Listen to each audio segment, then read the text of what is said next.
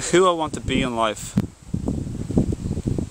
The reason my passion is to be as sincere as possible, as pure-hearted as possible, as transparent and wearing my heart on my sleeve as possible.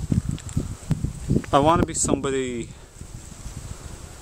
who is healing, helps heal, somebody who is nurturing, somebody who is receptive, somebody who holds a space for a facilitation for healing and growing and love to happen and to be promoted around where I am. For someone who promotes comfort, and authenticity, I wanted just to be authentic and sincere and genuine and simple, a bit like a simpleton, like Forrest Gump. Somebody where people can know who I am and how I am.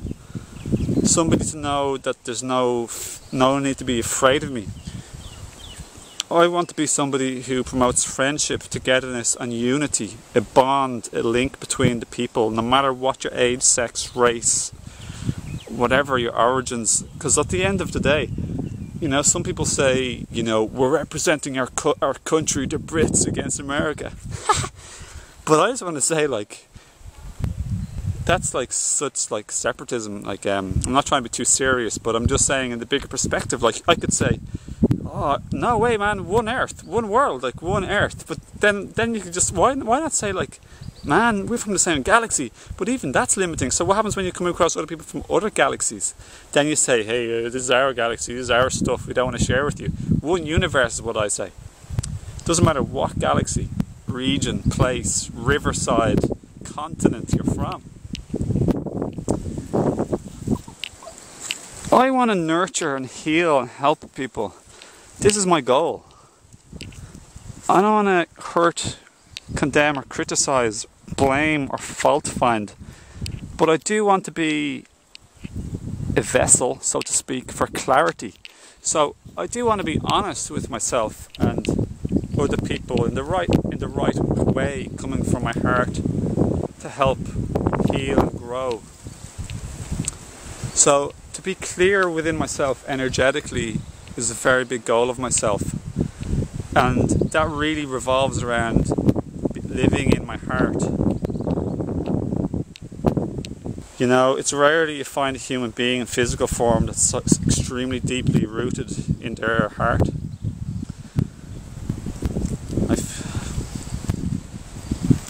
Like probably Jesus was, like I'm sure, yeah, the Jesus. Pure love and heart, you know, that's the way I want to be, and I feel that's the way I'm going, and I feel that's the way I already live. You know, a good enough amount for my liking. That's what's most important to me in life. Heart, love.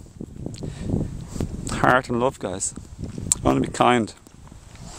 I want to soothe people who are hurt. I want to soothe a burnt emotional patch on anybody.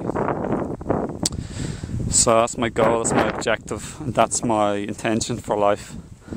And apart from all this sort of serious stuff, I want to have fun and enjoy my life and explore and enjoy the adventure and visit different places. Me and Sally are going to live in the Canaries, and we're going to visit Ireland. We're going to visit here, Turks and Caicos Islands, where she's from. I'm from Ireland.